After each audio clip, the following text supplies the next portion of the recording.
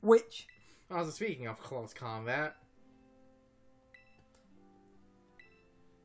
Our playthroughs mirror each other in a very bizarre way where you're doing completely different nonsense, but your playthrough going easier than mine is a good example of, one, you increase your level, and two, knowing what her team was like and some other basic ideas, you were able to approach her team differently than I was.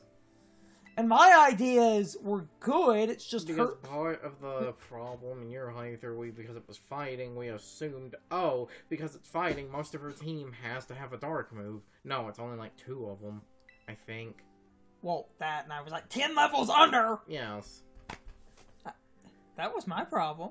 It was like 10 levels under.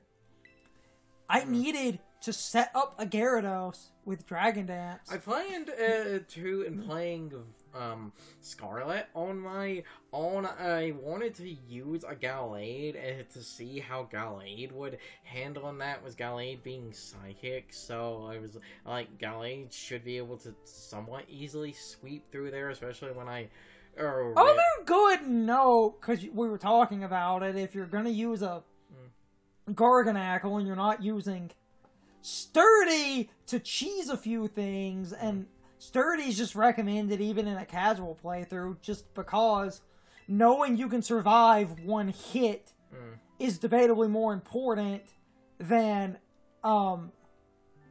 very specific status, like immunity from like raw status effects. What? Yeah. Because surviving a hit can be super good. We've shown off why. But if you're going to use a Garganackle and you don't want Sturdy, the status immunity isn't bad. But in a casual playthrough, I just think... Or because you can get the Covert Cloak, you could do... Sturdy was like the Covert Cloak. To avoid the statuses of secondary effect type statuses. Meaning like in that scenario, I actually would not... Would have avoided the burn and shit, yes. Or you could run Purifying Salt to avoid more direct statuses. But Sturdy's just recommended in a casual playthrough. Well, Sturdy's more recommended for the cheese strap, but I thought if I'm going to do that anyway, I might as... Yeah. Okay. Sturdy is recommended in a casual playthrough, even outside of the cheese strat, just for, like, the survivability, because surviving a hit that should otherwise kill you can let you, do ridiculous setup cheese. Because we've done, in, like, a scenario like that, say you had the, like, Sturdy, you get hit by a move, you get knocked down to the Sturdy, you set up the Iron Defense, it would be like, oh no, this Iron Defense is useless because I set up, because I set it up and I'm slow, but you're in single player, you could just throw a full restore at it. You can cheat with items. Yes. Sturdy's good for that reason. I fucking love you, Garganackle. They went and did it. They made an actual good rock type. How fitting is it that the actual good rock type is literal salt? This is the, like, one of the few good rock types, and that is a small list. Yes. I would also argue what's the name of the... That's a list so small you could count it on a single hand and still have 3 unaccounted for fingers. Gigalith, that's the one. I would also argue that in a more modern sense, Gigalith is actually a great rock type. Now, this is coming with a caveat that I hate physical attacking rock types, because no physical attacking rock move is good unless there's a gimmick behind it. Again, see Garganackle. Though at the same time, I kind of wish Salt Cure was stronger. If it was stronger... Oh, if it was stronger, it'd be hideously broken. It is hideously broken. You mean it'd be more hideously broken. Yes. The one consistent on Garganackle that has now shifted where the competitive landscape of, like, actual competitive has changed, and no one runs the Iron Defense body press set on Garganackle anymore. But the one thing that is a constant change, and the one constant, consistent thing that doesn't change, Garganackle always runs Salt Cure. People stop running the body press set as commonly. Of course they did. They did the thing that I said was a good idea, that people said was dumb, until everyone realized it was a good idea, and that's the makes me hate competitive players a little bit, because people essentially made fun of me, and I don't want to be an asshole, but I always hate when I suggest something, and people will kind of give me this, oh, you're just a small, like, YouTube channel, you don't know what the fuck you're talking about, and everyone kind of has this obnoxious mindset that if your idea hasn't been done by a high-level competitive player, your idea must have zero value. Then a high-level competitive player literally does the exact idea you said was good, and then all of a sudden everyone acts like, oh, if you're not doing this, you're an idiot. And that idea is the fact that Garganackle gets wide guard. People realize wide guard is good at blocking spread damage, and that there was some common spread damage, because Make It Rain is spread damage for God knows what reason. Because that move needed to be more broken. Dollar bills, y'all. I also absolutely love how its English name is Make It Rain. Why do you try to learn Stone Edge like 3 times? So, my point. Garganackle has started being a wide guard support Pokemon a lot more often, and I said that was a good idea, and I got made fun of, but then once a few high-level competitive players made Garganackle literally a wide guard support Pokemon, everyone suddenly acted like that was the best idea ever, and that you're an idiot for not doing that. I'm like, did I not say that like 3 months ago? Stupid.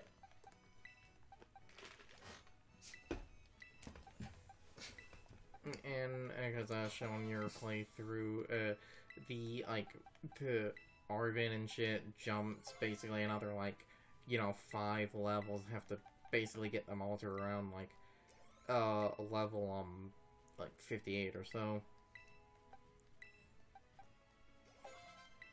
Because he had a small... I could do 55, but because of everything else, I won't actually get them all close to level 60. Hence why, I'm just sitting here doing this. The end game in this game is fucking stupid. Because the level jumps. Oh, hey, Psycho Cut. That would have been useful 5 minutes ago.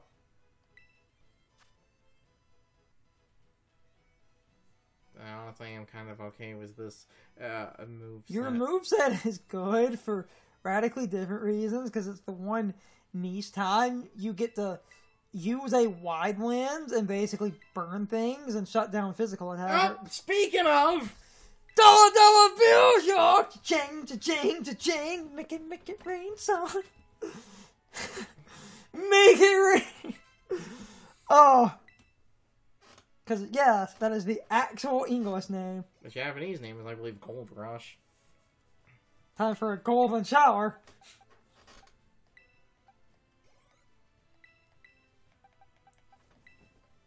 Money makes the world go round. None of you get this fucking reference.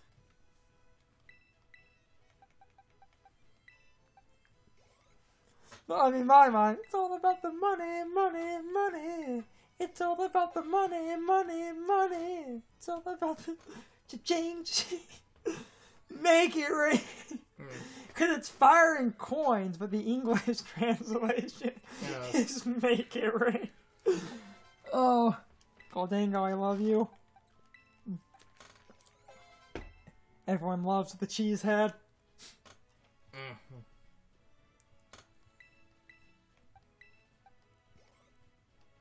That is kind of the greatest Pokemon known to man.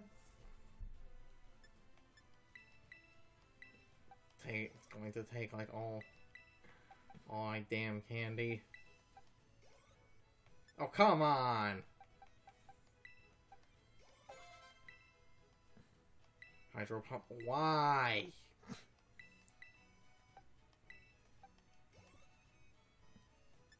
$56 and $57 is fine enough.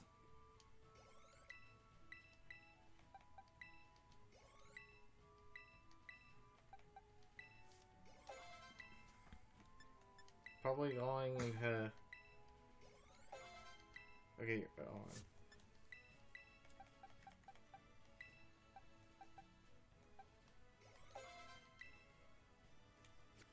Okay, I'm going to probably give everyone one large, and then stuff. Actually, wait, no, I need to get him to 57 first. And that also got it down to 10. Okay. Now everyone gets one large.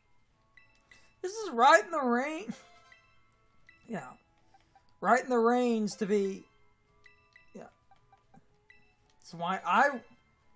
This is why I was doing my own grinding, and we're going to return to my playthrough, and I'm going to have sort of similar levels before beating everything. Because the level jump in this game for the end game is kind of fucking obnoxious. And I've watched other people play this game, and I've watched other people not even do... Oh, yeah, which also reminds me of the other thing, and this confirmed something where it was a stream of someone doing a Professor Oak challenge, and them and their chat basically confirmed. Why are you the only one that can get close combat? Basically, a guy in his chat confirmed that you get more experience the more, like, badges and crap you have. But I have, like, all the badges and shit. How... I'm confused how to not get more experience out of the... Like, out of the fighting, like... Because when you get, like, basically damn near all the badges, you're getting roughly the equivalent of sort of average Pokemon experience. Hmm.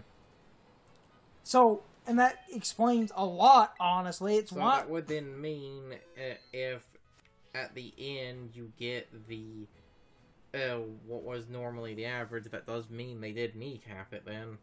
It's kneecapped through most of the game to kind of keep you from abusing Pokemon to level grind.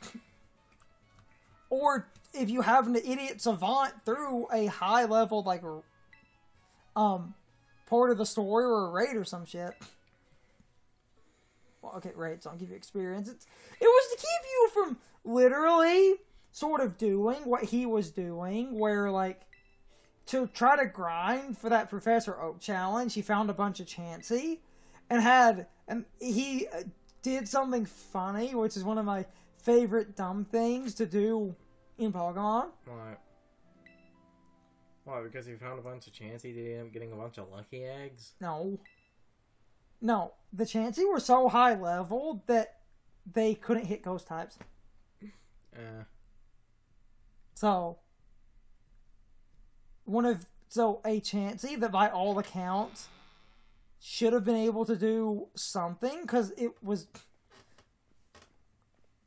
I'm sure you see where I'm going with this, but the Chansey. It was basically what I did to get the, like, teapots from the Sinistea of... They were so high level, they lost the, like, moves that were causing me problems. Yes.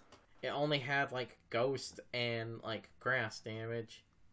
Basically, so the point, and him and his chat realized he wasn't earning experience correctly, and then figured out that this game actually sort of kneecaps your experience until you basically have, like, all the badges.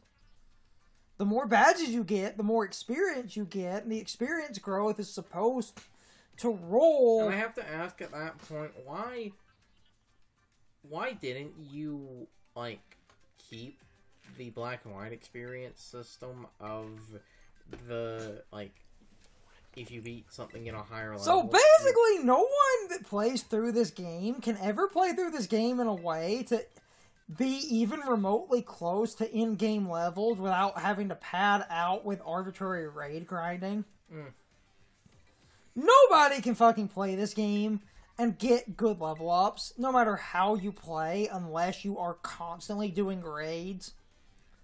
I have not seen anyone play this game in a natural way that gets the level curve to fucking function. I'm sorry, it cannot be done.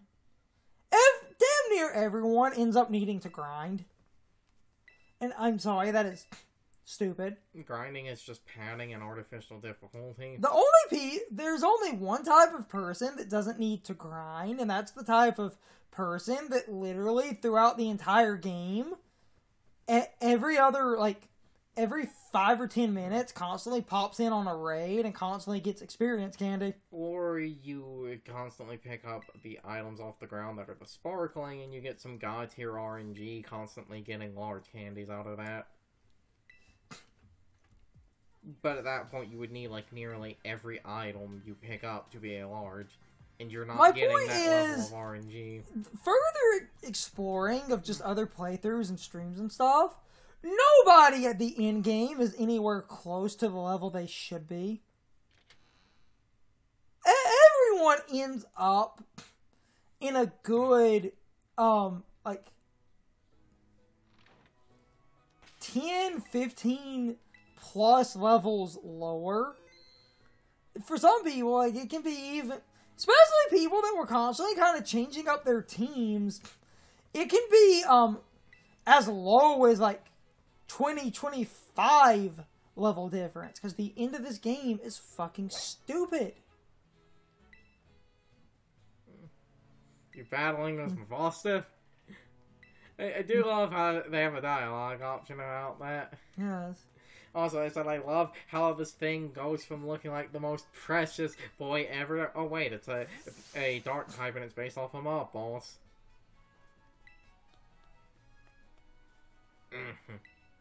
Anyway, I have to ask, like, why did you kneecap the experience system? You could have kept the old system. Because they literally had to kneecap to make an open world Pokemon game function, where even the black and white system would have... I believe this thing can have a crunch, but that's why I'm trying to burn it. Because Greedent is slow AF. Oh, Greedent is incredibly slow. So... White Lens! I believe his has Crunch or Stomping Tantrum, so if it clicked one of those, that's gonna do dick amounts of damage. Oh no, it's Earthquake! But the point is, it did dick amounts of damage. Burn cuts physical damage in half. And that was non-stab Earthquake. So because that was non-stab Earthquake, instead of 100 power, it's 50. Actually, it is 100, but it's 100 because of the super effective. Instead of 150. You know what the fucking... Yes. Damn it, Gerson, you know what I mean. Hey, fat ass! That HP stat. But that's good, because look at all that drain!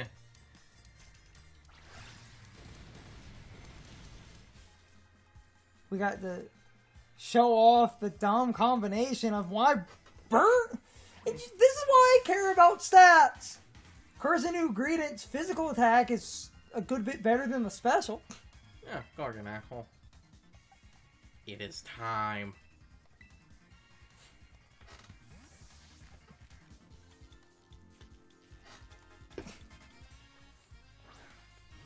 The prodigal son is here.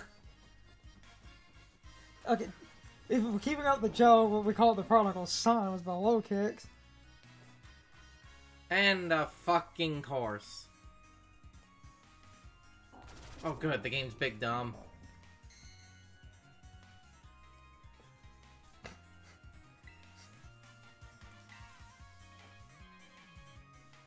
Why?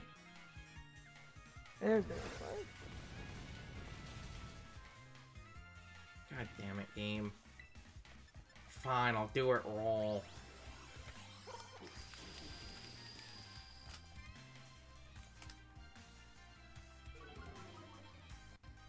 Didn't even need the setup. It was because it was slightly higher level. I wasn't sure if I... Skull villain.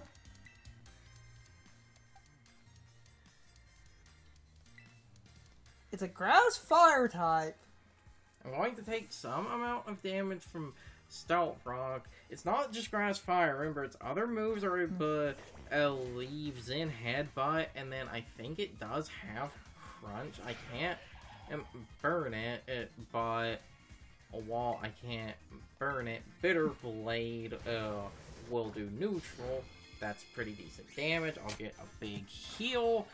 This is why, again, this is why I love draining moves. Yep, there's the crunch.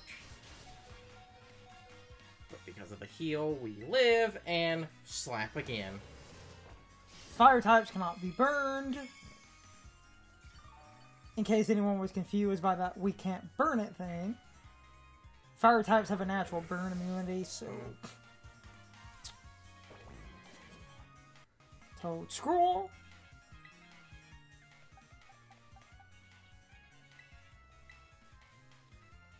Grass types cannot be hit by powder moves. It's grass ground, so I could have used the like ice spinner on the Floatzel, especially because you know I would be faster than this thing.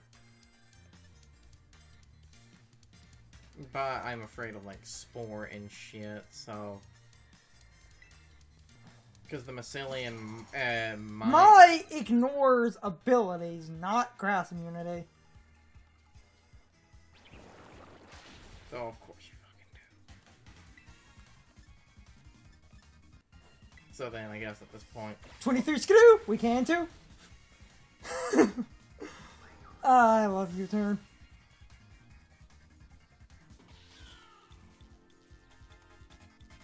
That's a good example of...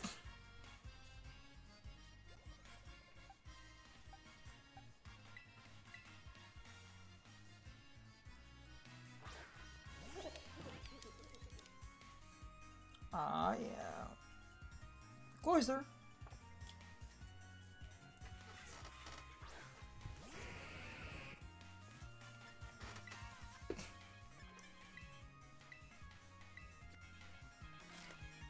Hyper Potion, now we have good physical defense. I don't remember this thing having a dark move.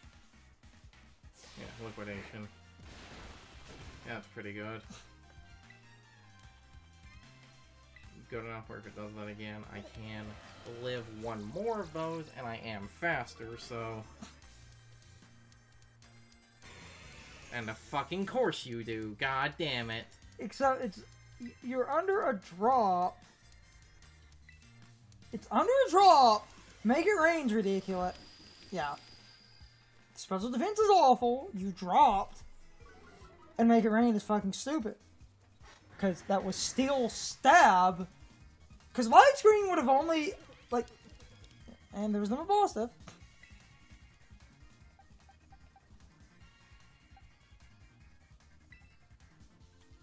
It doesn't have, like, ground or fighting, I don't think. Well, we're gonna, assume... Okay, well, you're... God damn it, hold on. I'm trying to say something. You can Iron Defense because you have Sturdy. That's what I was going... and Intimidate! Stealth Rocks. Oh, wait. Yeah, Rock Drop. I don't think... You can still Iron Defense, and I'm pretty sure you'll live.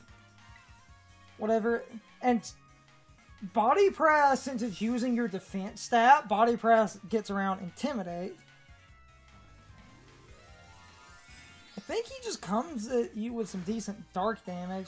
I feel like this thing had a grass move. Though I, like, because of the good physical, like, really good physical defense, I still should be able to live that. Oh, no, Crunch. Yeah, doesn't have a grass move. I thought I had Seed Ball for a minute, but I think agreed it. did like 20 damage. And that's with the Terra Dark. This is a rock wall. And now you take even less freaking damage. You also naturally have recover. It's the priority. I know. I could risk the recover. You should.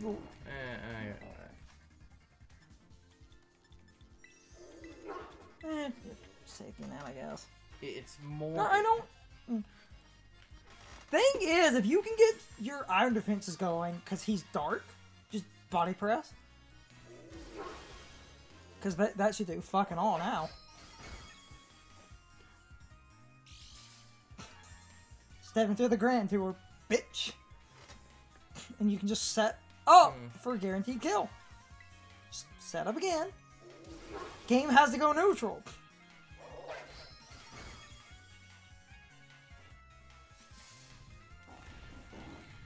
And then you can start getting in that comfortable range to use your own recover. Yeah, I'm at +4 now, so because I'm at +4, I could actually recover now.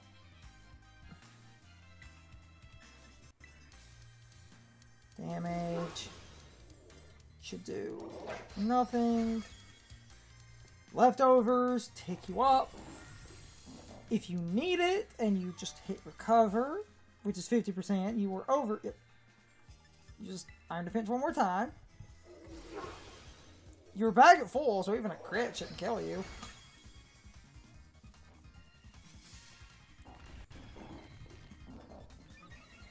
This thing is the GOAT.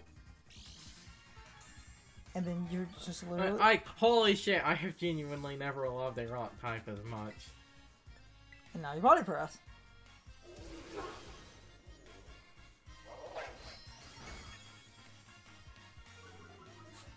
Of fucking course it does. Use the...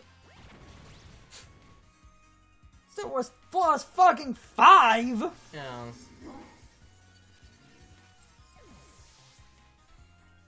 And you press that boy to death.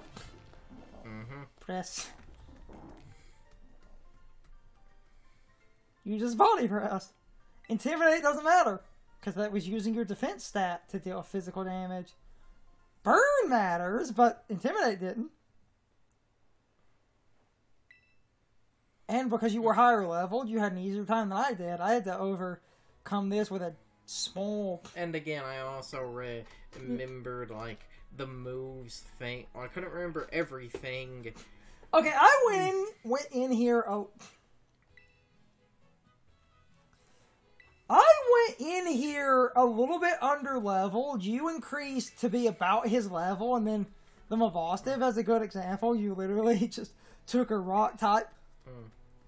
The cynic in me, and I know I can sound obnoxious, and I don't like coming off this way, but the Mabostiv was a physical attacker, and Carson used a rock type known for physical defense, and set up iron defense, increasing his physical defense.